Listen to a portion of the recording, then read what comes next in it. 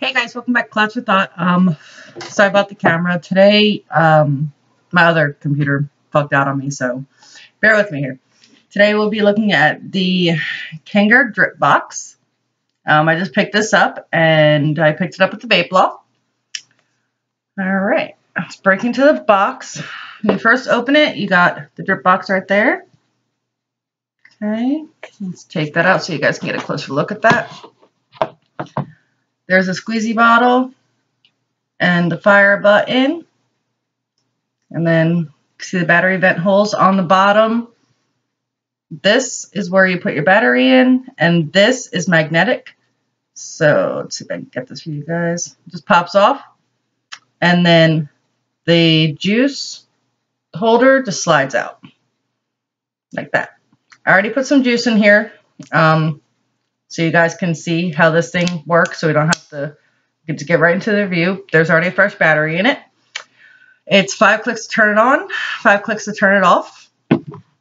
And then in the box itself, you take this first layer out. You have the little card. You got the user manual. You have some tools and cotton.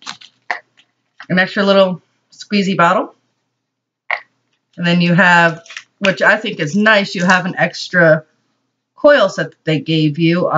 It just twists off, so all you gotta do is twist the old one off, put this one on if you guys want to switch it out, or you can rebuild it yourself. That's up to you.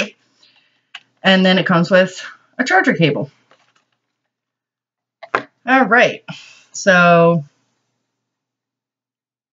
let's see, 5 clicks, turn it on. 1, 2, 3, 4, 5. All right, and let's give it a little squeeze. Let's take this off so you guys can see. A little squeeze. You guys look, you can see the juice coming up like that. All right, I'll put this back on and let's give it a vape.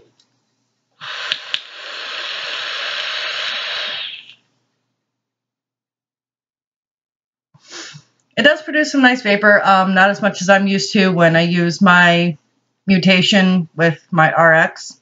Here's a comparison.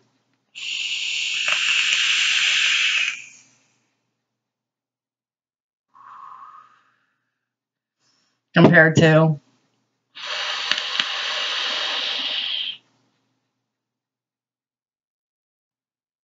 so it's not as much. I mean, it's a pretty nice vape. This does go up to 60 watts. This is removable. You guys can see you can take this off. And then you guys see right there, that's where the juice comes out of, that little hole right there. And you can put on one of your own atomizers on here. I don't know. I don't really see why you would, because you can't use the, the squeezy feature if you put one of yours on there, because it's not built for it, but you can. And there's the charge port. It does have an external charge port, but I would suggest using the regular battery charger if you're going to charge 18650, because I've noticed the charge ports don't really do as good of a job as the regular batteries. But all in all, it is a nice device. I mean, it's very lightweight compared to, my clunker here.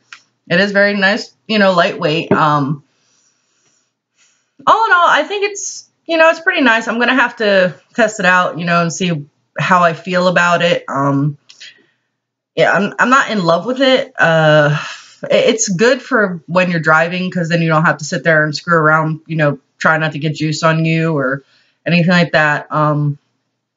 It's nice to have that little squeezy feature where you just, push on the bottle and it fills it for you.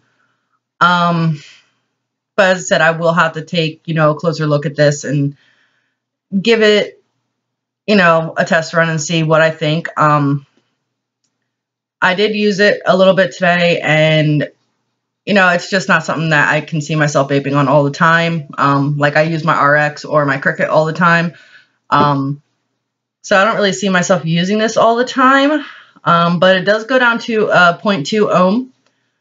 So that's what I normally build down to, is a 0.2, or my husband normally builds down to. But yeah, I mean, if you guys want to check it out, I'll post a link below on where you guys can get one. They run between $30 and $45, depending on if you get it online or if you go to a vape shop, or depending on where you get it.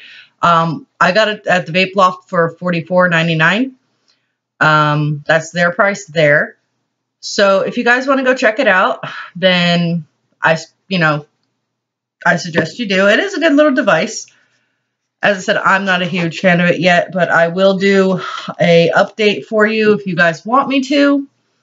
Just let me know.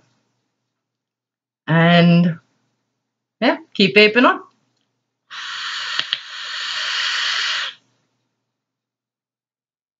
One thing I did notice about this though, every time I do take a pull on it, it does that little rattlesnake spit back, which kind of annoys me a little bit.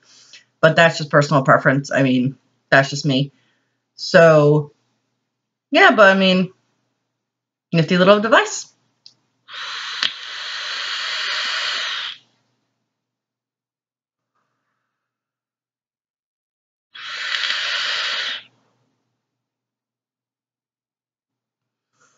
All right, guys. Well, tell me what you think. If you guys already had it or already tried it. And I'll post a link below. So everybody keep vaping on. Have a good night.